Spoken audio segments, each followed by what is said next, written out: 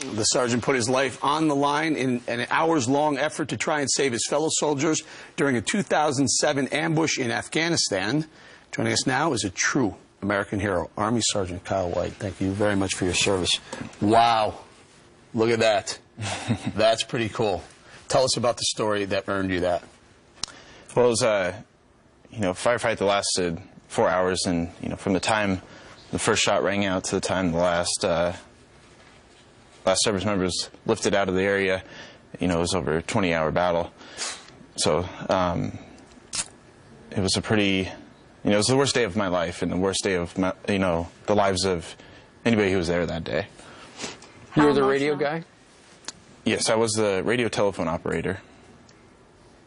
Coming back to those moments, I'm sure they never leave you, but certainly brought to a front as you received this medal, the greatest honor. How emotional was it for you?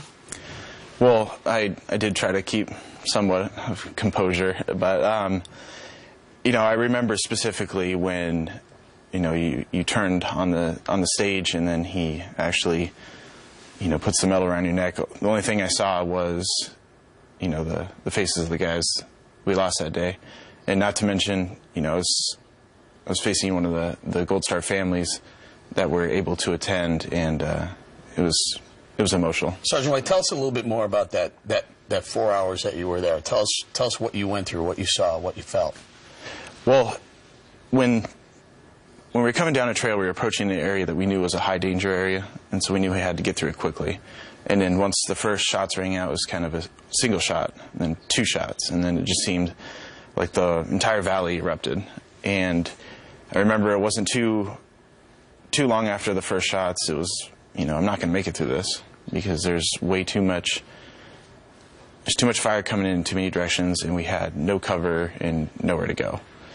And so, part of what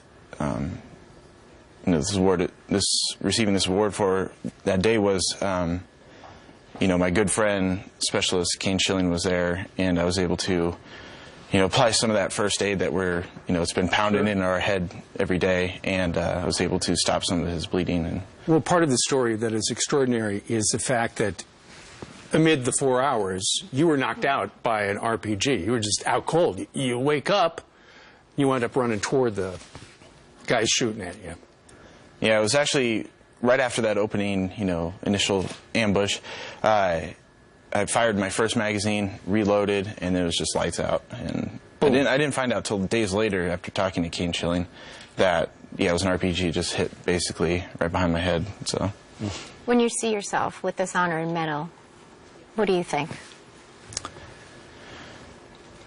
I think I'm provided an opportunity, get the names of those that were killed that day out for the world to know, because they gave the ultimate sacrifice in the defense of our country, and I feel that everybody should know their names. Absolutely. And should hear their stories.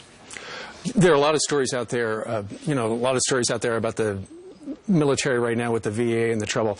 The GI Bill has helped you out immensely, because you came back and you studied finance, and now you've got a good job.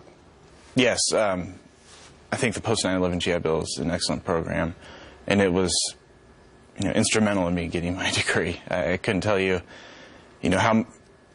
how easier it is to actually go and get your degree after leaving the military, knowing that tuition is covered, knowing that you have, that assistance that you need. Well, it's wonderful. And your plans are to do what?